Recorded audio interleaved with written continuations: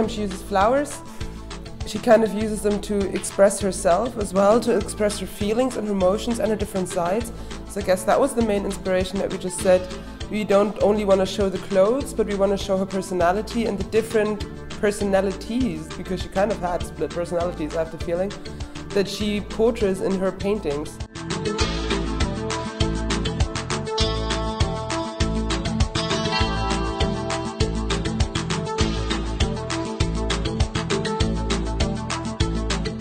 Ja, also Frida Kahlo ist immer sehr interessant als Künstlerin und als Ikone irgendwie so der Weiblichkeit und der Sensibilität und auch des Leidens irgendwie, das sie das ganze Leben lang begleitet hat.